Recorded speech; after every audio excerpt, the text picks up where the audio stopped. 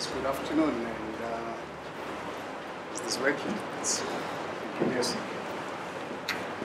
First of all, thanks so much for this opportunity. I'm obviously coming to your university a few weeks after the passing of your rector. I thought let me first of all really convey our condolences to the university and his family. His passing, really looking at it the last few weeks ever since it happened. It's not just really the loss to Stellenbosch University and the community, it's a loss to the entire country. We, as a country, can ill afford to lose such wonderful human beings, but we've got to really accept that this is life and this is how things really happen. Secondly, thanks for this privilege to really come and really address you. Looking at my life some 30 odd years ago, I was a young student, like some of you. Had an opportunity to be at the university only 1.5 years of my life. At the time when I was studying, I thought I was going to become a political scientist of law. I thought I was going to study until I get my professorship to become a political scientist. But unfortunately, my life has always really been a roller coaster. I really had a fantastic life. Starting, obviously, beginning of it quite difficult, but just over 30 years, just really took a very positive turn. Positive in the sense that it unleashed something that I probably believe I was born with. Something that this country always finds it difficult to accept and acknowledge and embrace. It actually unleashed the capitalist in me. Something which I find really quite strange that South Africans, particularly black South Africans, are always shy away from admitting that all of us as human beings are capitalists. Because as soon as you refuse to accept that you're capitalist, you have a confused mind. You have a confused approach to the reality of your situation. Because all of us, I strongly believe, we were born to be individuals, we were born to really be responsible for our own future, responsible for our own destiny. As soon as, obviously, you start arguing with that, that's when you're not going to be able to really find answers to your sort of situation and your challenges. I think for me, unapologetically, born and raised as a capitalist, and we're really very proud to one for that matter. And I think that I'm happy to really engage as to what I mean by capitalist, because a capitalist is not really what capitalists are actually projected to really be by the so-called communist and socialist. One breed of human beings that I'm always scared to actually associate with, because these are people who, as far as I'm concerned, not genuine, people who are always there to misrepresent themselves. Whereas some of us as capitalists, we can really come out quite open in our approach. We love to make money, we make money for ourselves and our families and really actually attain our independence. But it's a system that eventually affords us an opportunity to actually play a bigger role in society. That's the reason why I can afford to come and spend the day here with my office and actually come and spend the afternoon with you to obviously really share my own personal experiences and journey, because I can afford to. Born just over 55 years ago, so I'm not a young man any longer, I'm a senior citizen of this country. Just over 55 years ago, 1959, my mother this time was highly pregnant, because I was born in August, 26th of August 1959. So you can imagine, just really reflect back 55 years ago, my mother was highly pregnant. Probably, I don't know if she was able to walk. And 26th of August, jumped out of her body. And here is it, 55 years later, here am I. And unfortunately, she's not here any longer to really witness what she brought into this world. But obviously, from what I grew up hearing from people around me, the day when I was born, I believe my grandfather was the most happiest, proudest man in our village. Went all over, actually telling everyone about the birth of his grandson. My mother was actually quite unfortunate that her husband, who happened to be my father, decided to die when I was only 2 years old. And I look back at this man, you can imagine growing up without this father figure around, being brought up by this single woman, who was actually very unfortunate because when her husband died, the only commercial skill she had was to look after white children and clean white homes. She was a domestic worker. That's the only way this poor woman could commercially survive. And she had kids to bring up, and all of them in school, with the exception of my elder brother, who was at the time not at home at the time. So you grow up in this environment with sisters, all of them at school. And my mother also very unfortunate. This husband of hers, my father, decided to die before in fact even building a home. So you grow up in this environment where every few years you move from one house to the other. You know, we've always had families during those days because of the migratory labor system. Some family members' homes would really be empty. So occupy one house, and obviously a few years down the line, someone owners of that house come back, and then we look for another free home, and that's how we lived our house. My mother actually, only for the first time in her life, she had a home we could actually call home in 1987, when actually bought her the first house in her home that you could not really have to be moving from one place to the other. What's interesting about this upbringing that led me to one day to be what I am today, ending up being a businessman, because I don't really come from a community and family where there was business, because at the time when I was born, 1959, right in the middle of a roots era. So black people were not allowed to own businesses, we're not allowed to do certain jobs, so we only had to really do manual jobs and carry passbooks, men and women, anyone from the age of 16, and work environment restricted to a particular area. So as I'm growing up with a mother, with this absent mother, come home from time to time, once a month if we're lucky, bringing us stuff. So I started realizing who I was and start seeing human beings and start making sense of what was happening in the world. I discovered I was right in the middle of a community and family of thieves, people surviving by stealing to some extent.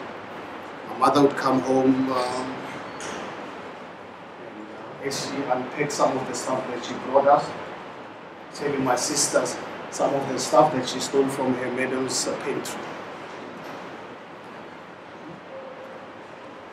Every day, most days, at night, we go and steal water from Steenkamps farm. There was a farmer, Afrikaans farmer, 3-4 kilometers away from where we lived. We had no running water, so we had to go and steal water from Steenkamps farm. We had to go and steal wood literally every day to make fire, because electricity was something totally foreign to us. So the only way you could obviously get some energy and really be able to cook, you needed to make fire from coal, which we could not afford, so the only way we could really get the energy was to waste steel wood, which was not allowed. So for me, you can imagine, I'm 4, 5, 6, I grew up in the era where stealing was part and parcel of our lifestyle, or culture. So I grew up, there was no difference between stealing and not stealing. And the reason why I'm raising this matter is because we were not thieves. Why I would really say that we were not thieves? Because every Sunday we'll go to church and pray about everything else rather than the stealing part, because the stealing part was absolutely nothing wrong. Probably some of the prayers we were trying hard to was to ensure that we don't get caught in the stealing process. We wanted God to really protect us, and God really provided the shield. But then you can imagine, as human beings growing up in that environment, you can imagine me having this value system to my kids. It's something that we try every day. Now, as a parent, you get your children to really understand that stealing is stealing, you know. But for me, my upbringing, there was no difference whatsoever. Stealing was an acceptable norm. It was an acceptable practice. Why I'm raising this issue? Because it actually troubles me, and deeply for that matter, as to why human beings actually keep stealing. And obviously I have to really reflect on the history of our country, because this used to happen 34 years ago as we were growing up. So you can imagine people who grew up during my era. So that's a value system, that's a practice, that's the only practice that they know. But we sit in 20 years into our new democracy. We've got people in our government run by some of the people I grew up with. And obviously we see the rampant stealing that's happening in our country today. But now the people who are stealing today, not my mother who was earning 19, 20, 29 rands a month. These are people earning 3, 4, 5 million rands a year. People who are responsible for the future of this country. Is the stealing maybe part and parcel? It is already ingrained in the system. So we've got a huge challenge, and I always call on society and churches, anthropologists, and civil society organizations. We need to really do something to really arrest this, so that we have a new value system as society. Because if we continue at this trajectory, you can imagine what's going to happen when people obviously don't see, people in leadership don't see the difference between right and wrong. And in our country today, our politicians, do they see the difference between right and wrong? That's why they can steal. They don't see anything wrong with it. Actually, they see something wrong with you who are questioning. They are stealing. So I grew up in that environment, and but I hope as society and as a country will find answers to this. One important aspect about obviously really declaring my capitalist tendencies or DNA is because today you guys are here as aspirant entrepreneurs and people who are having the ambitions to really go into business. But what the rhetoric do we get to a large extent from the political leadership is that it's bad to be in business, because business people making profits, it's projected and communicated and conveyed to you as if it's a sin. How many of you hear this every day? Political leadership in this country being critical of businesses that make money. Instead of actually celebrating their success, celebrating them making money, because businesses that make money are those that provide the future. They're the ones responsible for this building. They're responsible for you guys really being here at university studying. They're responsible for the employment of our people, paying taxes. But the political leadership in this country today says it's business people are evil, business people are bad human beings. So we have this confusion in our country, in our society, and I think it's something that we really have to really deal with. How are we going to to one day succeed and win this battle, I think it will really need all of you to be active member of society, to obviously understand this type of dynamics. There's a reason why I raise openly, unapologetically, to let you know of my capitalist tendencies, because it's something that is obviously not really common in our country, which is really quite unfortunate. So growing up, 4-5, as I said earlier on, you have this type of value system. By the time I was during those periods, 1976, I was in Form 3. I wanted to become a motor mechanic because I wanted my independence. I thought the only way I could really get my independence is really. And the reason why I chose motor mechanic at the time, because the few cars in our community were scrap cars, needed to be fixed every day. I mean, very few blacks can afford to really buy a new decent car. So all of them had cars that gave them problems every day. So I saw a big opportunity, and I said, you know what, instead of pursuing with an academic route, the quickest way I can obviously really make a living is to become a mechanic. That was in 1976, Form 3. Unfortunate for me, or fortunate, I don't know how to really describe it, because when we had the Soweto riots, the whole country got into major challenges. And the only institution that would, at the time, train us as black people to become motor mechanics was somewhere in the northern province, in the Pietersburg area. And there was obviously some issue with them accepting kids coming from the reef, coming from Amanskraal, Pretoria. So, and I had no parents to negotiate. What's actually quite interesting about my life was that, and my poor mother, was that I don't in fact even remember her one day taking me to school from Sub A. When I started Sub A in 1966, in a church not far from our home. I don't know who took me to school, but definitely my mother wasn't around. And until I left school, she was never responsible for negotiating for me to move from one school to the next. So to really do everything on my own, including actually supporting myself most of the time with my schooling life. So obviously I had no one to help me to negotiate to really go to this technical college and ended up going to Form 4 after completing my matric, after completing my Form 3. And obviously during our days as black kids, actually I remember even passing Standard 6 was a huge challenge, because very few of us passed Standard 6. Then after passing Standard 6, I went to Form 1 up to Form 3, and all of a sudden I passed Form 3, and then I had to obviously be admitted to go into Form 4 and Form 5 the same school where I was.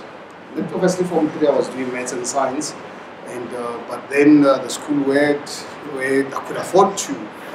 For Form 4 and Form 5 we had no matric, we had no maths and science. So that's why I then decided to obviously change my career path.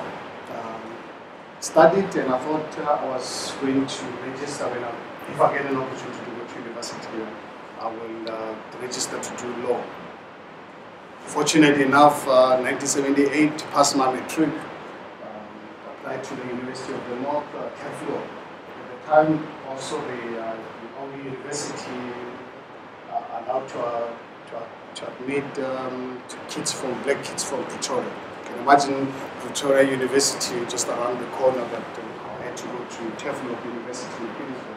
Quite a distance. I'd never been to Petersburg before. When I registered myself, organized the funding for that.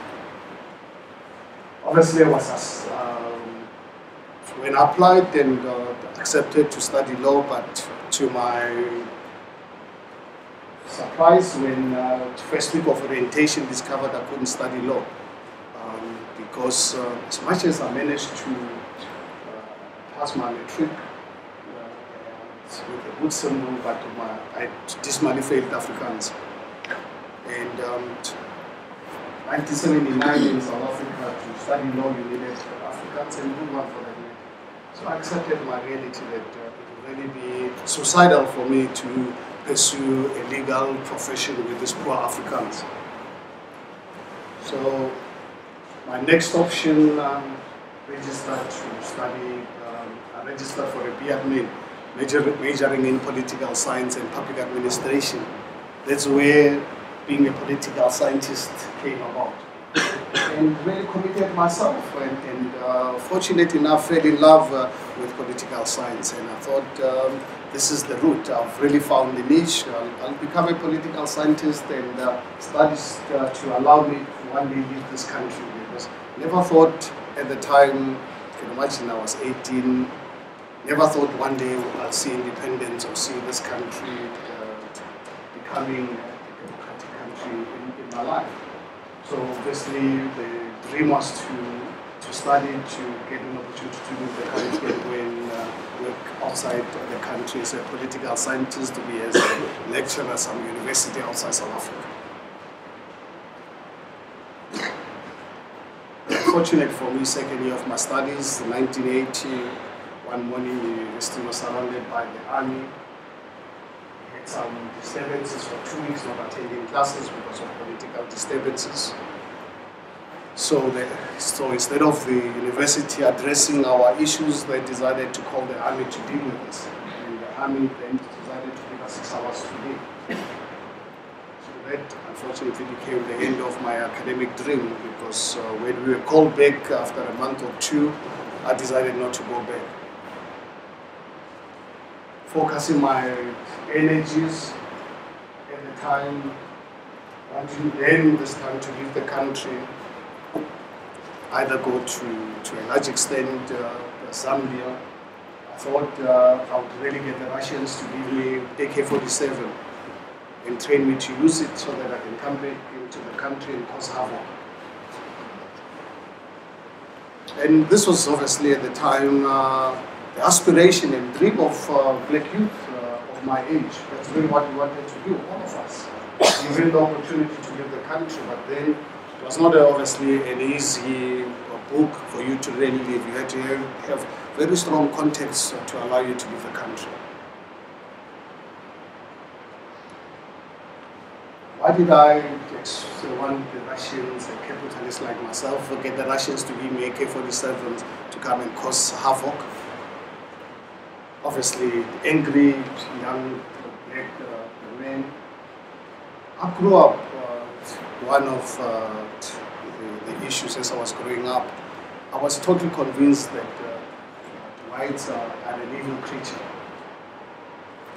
And determined to really find ways so that one can find AK-47s. At the time, the Russians were happy to give us AK-47s and really come and cause havoc. And I wanted to make sure that I can come back and destroy all these evil creatures. Why did I think at the time whites were evil? As I was growing up listening to people, the only thing I experienced from whites at the time was violence to a large extent. If it was not violence, it was total apathy. They had nothing to really do with us. If they were not unleashing violence against us, they were just not really interested with our welfare and the suffering. So that's the reason why I thought, I've got to find a way to really destroy these evil creatures. It's really so happened that I was unfortunate or fortunate. In fact, I honestly don't and truly don't know whether I was fortunate or not fortunate that my contacts never got me out of the country. End up 2-3 months, university is now reopened and I'm losing time and I'm getting old. I decided I've got to, in the meantime, do something while I'm waiting to get an opportunity to escape the country. That's when I got my first job with the company in Pretoria West called Spa Distribution Center. I was employed as a dispatch clerk. Obviously, I was lucky that I was one of the few black guys who could read and write, so I got a job as a dispatch clerk, earning 180 rands a month. growing up, obviously thinking that these people are, these creatures are evil, always avoided contact with whites. So all of a sudden, really to dawn on me, I had to now be in contact with whites. And at the same time, this fear that I've always had, came into contact with Van Geffen, who was the distribution, was the warehouse manager. I mean, this old man hated anything black. Things that I was told about and how cruel these people were, it really came into contact with them. And I realized I'm not going to really stay long here. And obviously, I mean, black guys who had worked for SPY at the time for many years, some of them 15, 20 years, their survival was dependent on patronizing Van Geffen and their work colleagues. You can imagine for me coming from a totally different era. Black kids my age were very angry, were uncooperative, you know. So there was no way that I would patronize Van Geffen. So obviously by not patronizing him, every day you've got issues with him. I was just really lucky that I've always really been a very proactive person. I don't really wait for someone to actually decide for me. Then decided, what is my next move? Got my second job with Motani Industries, Indian-owned furniture manufacturing business. Luckily for Motani, no racism, growth prospects, absolutely nothing going forward. But luckily there was no racism. Working for Motani became my longest salary job. I worked for them for 23 months. And during that period, that's when I realized the chances of leaving the country are not there any longer, getting slimmer. So I've got to really do something with my life, because I've always really had the urge to attain my freedom. I wanted to really be my own human being and really be the one in charge of controlling my life. I definitely was never born to be part of the collective. Every time people talk about collective, I run away, because I don't want to be part of any collective. I was born on my own and I don't want to really be part of this, of any collective. Absolutely, I work with other people, but one thing for sure, I don't allow other people to decide for me. I decide for myself, and I take responsibility for my decisions.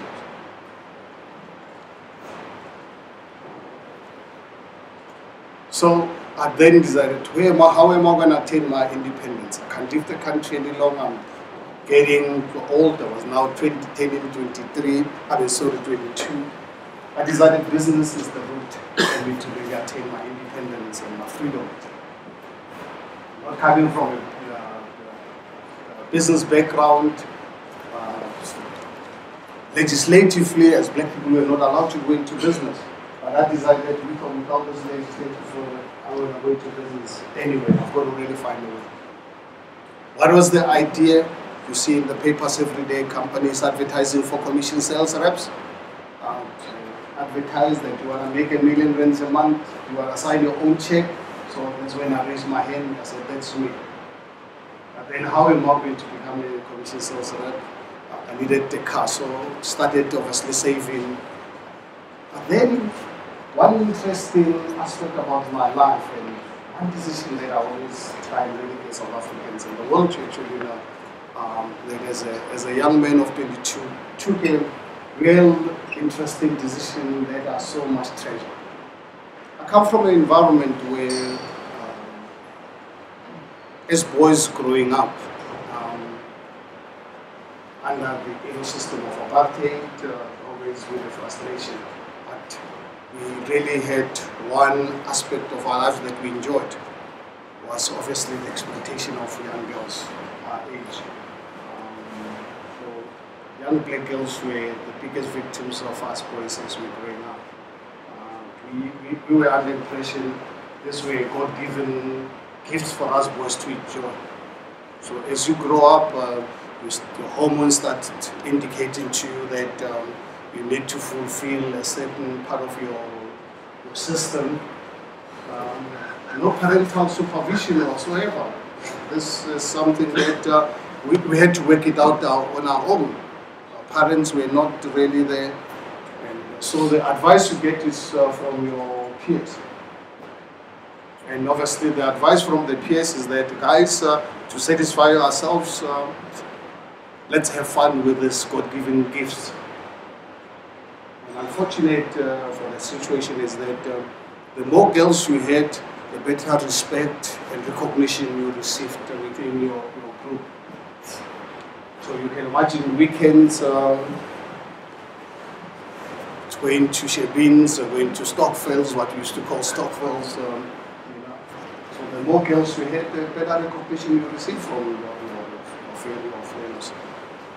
So I realized, guys, for me to really actually go into business, I need a car. But then there was a danger because obviously any one of us who had a car was a huge challenge because weekends was easier when you had a car to get girls.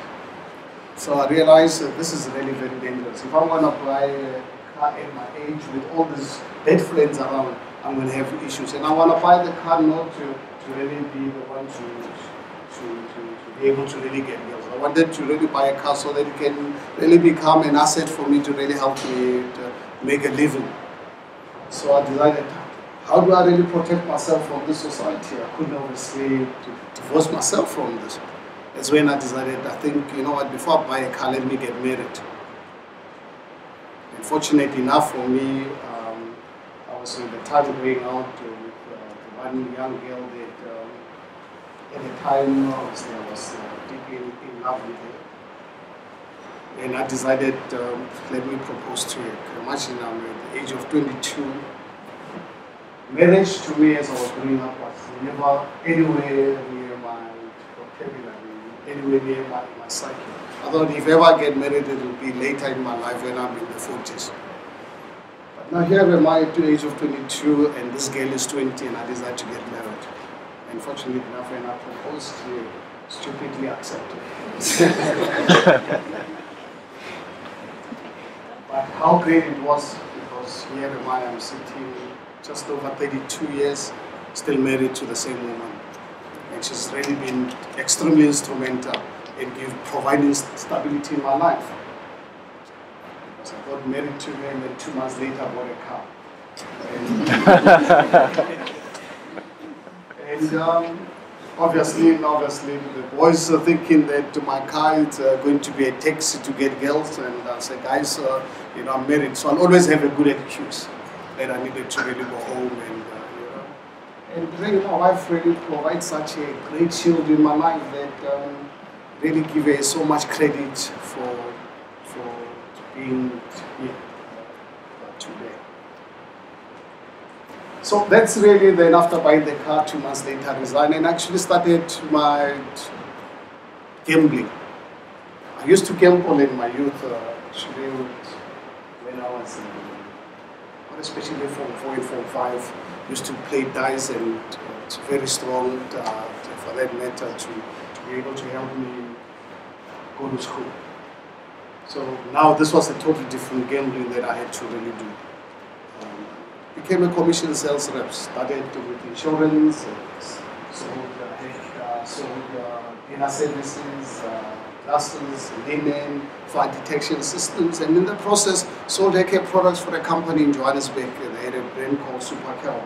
Sold Supercal for 19 months, and during that process stopped everything else, focused on hair care products.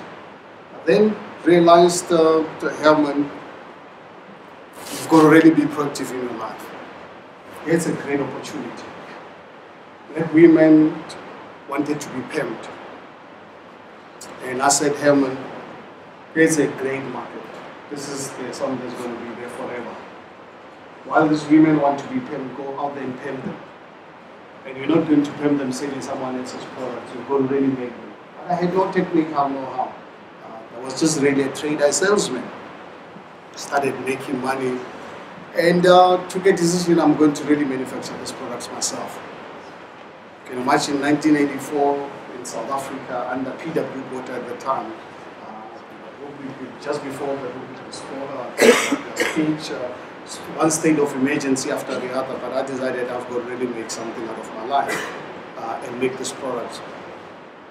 Took another difficult decision. I needed the expertise to manufacture these products. I approached one white guy, Afrikaner called Johan. who used to operate as a factory manager, production manager for this company. Coach Johan, I said, Johan, you can make this stuff, you can sell it. If I raise the cash, would you mind to join us? And you can imagine 1984, black and white contact and discussion and engagement was almost tantamount to treason. And I took a chance and approached Johan. At that time, I decided if Johan doesn't really buy into this dream, that's fine. I'd already decided I'm going to move forward anywhere, make a play somewhere else. But really very fortunate enough for me to take in this decision to approach Johan worked. And Johan accepted my proposal and approached the guy called Walter in one of the townships who was a well-known businessman. His wife managed to introduce me to Walter, presented our plan to him. Walter bought into the dream. We needed 30,000 rand to start our business. So Walter organized us the funding, organized us premises to operate in the so-called Botswana, because at the time we could not operate in the so-called West South Africa. So we had to go to the homelands, Botswana, Garamkua, which is obviously next to Pretoria. What was a factory slightly smaller than this 200 square meter factory. January of 1985, that's when we started production. We got some fuel, 200 liter drums and stirrers, and really started making products by hand, filling really at night, and then go out and sell. The first Black Like Me products hit the South African market on the 14th of February 1985. That was the first day we made an invoice and started selling. And we were extremely fortunate that everything worked out for us from day one, resulting by 1989 we managed to really build my own factory in excess of 10 million rands, which I did not owe anyone for it. This just really gives you the scale of our success from day one. And much under such difficult conditions, under state of emergency, riots in the townships, our movements really very restricted. But really fortunate enough, things actually worked out for us. This name Black Like Me just really became a huge revolution in the country. And fortunate enough, it never attracted PW Botha's attention to realize how powerful this name would really become. And having Johan as a white partner helped tremendously in my business. Johan, obviously, initially when I needed him, I needed his technical know-how, but brought a very interesting element, strategic element to our relationship. Brought his white skin to really deal with official issues. For us black people in the 80s, to go to government offices was a very dangerous place to go to. So rather all the government issues we have a white guy to really deal with those issues. That really helped us. At the same time, really gave me an opportunity to actually realize how good human beings can be, because Johan and I and our families over the years discovered this myth, this perception that I had that whites were evil. Discovered the good in human beings. It was the political system that obviously really created this division between the races. It's for that reason, I don't know if some of you are aware of my current role, that racism is obviously one of the issues that I've committed my life in fighting, and fighting openly, unapologetically to anyone, because it's really one of the issues that I would not really want to really happen in my country while I'm still around and not do anything about it. And race is not just between black and white. You have racism in the white community, you have racism in the black community. I believe very strongly racism has got to really be protected, and we've got to be vigilant about it. And racism is not just we've got racist issues to do with tribalism, to do with gender issues.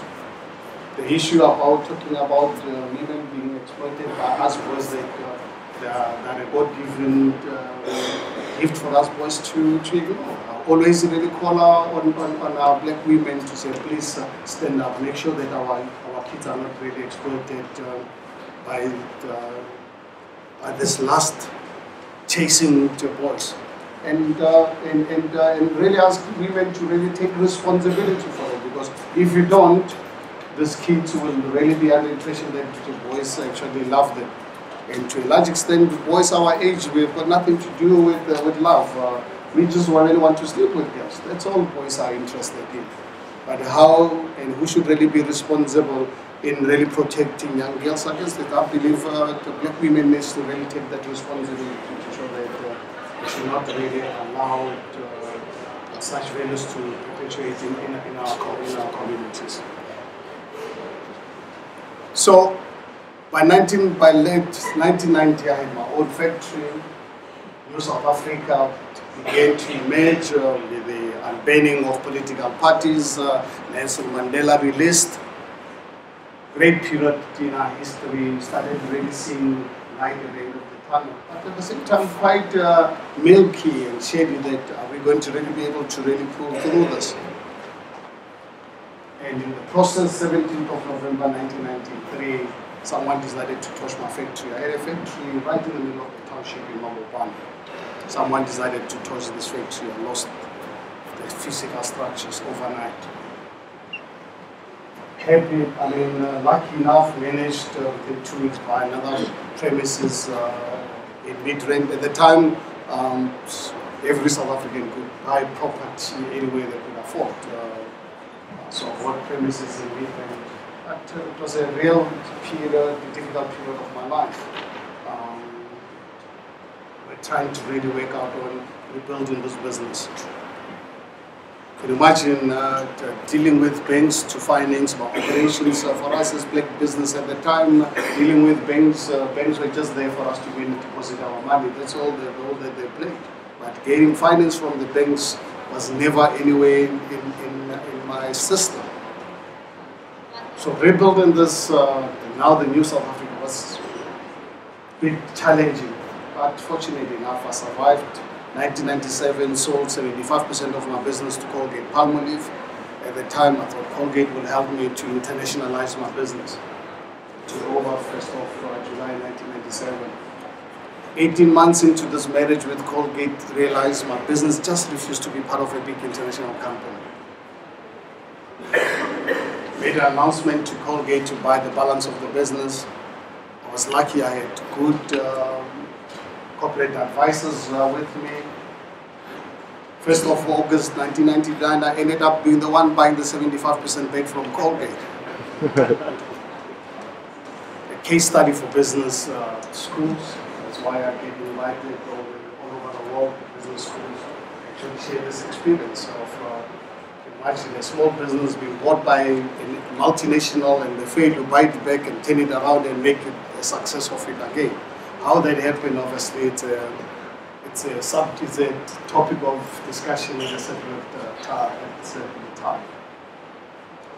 2001, in Cape Town, Parliament started discussions around this black economic empowerment, coming out with legislation. At the time, since 1994, always had advances by my white colleagues, always pleading to looking for black investors in their business. And because obviously I had contacted people who knew me, wanted me to invest in their businesses. All along, I was not interested. I had my business to run. I just really had the fire, still busy rebuilding my business. Sold it to Colgate, buy it back, and whatever. So I had no time to think about this BE thing. I didn't really have an idea what people were talking about. But now with legislation coming, that's when obviously reality dawned on me that with or without me, this is a reality. At the same time, obviously, capitalists like myself, people who were making money were those that were anti-business and anti-capitalism, and were making money. And I said, Herman, you must be the dumbest human being ever. Stupid capitalist. Here is an opportunity for you to really make money. You still want to make money by making pen lotions and shampoos. People are making money, serious money. I was lucky enough for the corporate advisors that were advising some guys in Krugersdorp, and we needed black investors in our business, and I invested in this business in 2002. my fellow close mentor, Johan Oosthuizen and his team were looking for great investors, so I was introduced to them and I did a deal with them. It was my first investment, and obviously in the process it leaked out to everyone that I've had my first PE investment, and then all the floodgates opened, all the time people asking me to invest in that business.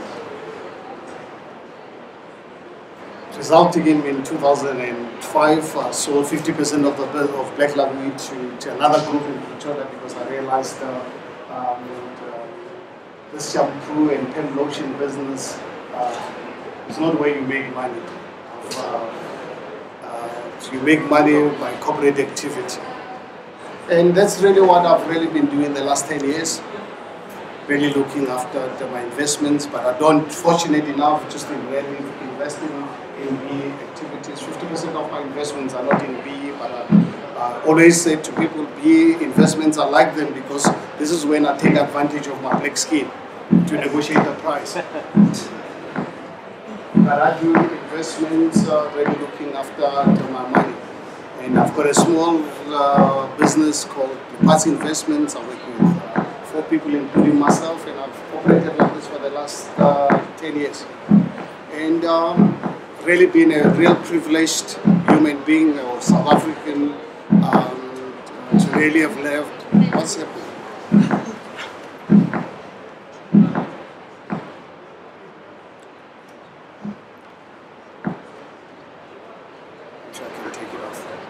So I've really had a great life the last 30 years of my business career, affording me an opportunity to today. I managed to spend more than 50% of my life not just really doing business on social issues. I've become a social activist because I've decided not to really sit back and watch my country being brought into a Zimbabwean type results. And I said to myself, I've got to really do something. So at the moment, really that's really what I do. Spend my money and time on really working with NGOs to ensure that we can really give future generations an opportunity in life. At the same time, make sure that we protect our constitution and our democracy. Chaired the Free Market Foundation the last 2.5 years or so, until about a month ago.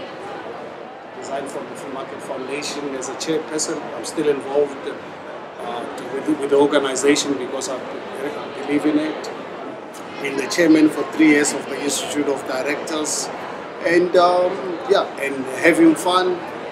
Took the country by surprise. 4 or 5 weeks ago, I announced my membership of the Democratic Alliance.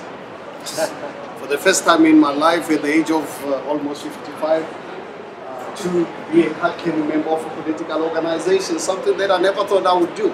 But obviously I really needed to really make a statement and ensure that we protect our democracy, which I believe is now established. We're 20 years into it, and I think make sure that our people out there must be aware that we've got an alternative. We don't have to go out there and form other political parties. What we do is I've listened to political parties with policy statements, and I agree to a large extent with the Democratic Alliance. Are they perfect? Absolutely not. I'm not looking for perfection in life. But at the end of the day, I vote for political parties that are as close as possible to my own personal aspiration. And 5 weeks ago, I made an announcement that obviously shook the country. But at the end of the day, I wanted to really debate around this, and that's really what I do. Something that I never thought would really be possible one day, that I'll really be a card-carrying member of a political organization. But I realized if I don't do this, then I'll be failing to myself, I'll be failing my kids, I'll be failing the future of this country. So, and allow our democracy, all of us as business people, as civil society, to really have this kind of open discussions, because that's how democracies all over the world are built, and this foundation is actually created. So that's really, in short, really what I do. I'm happy to give you 10 minutes or so for questions if there are. If not, then that's fine. Thanks so much for listening to me. And obviously, I've got my book out there called Black Like You. You most welcome to when you get an opportunity to read it. It will give you much better insight as to who I am. All right, let's thank Herman.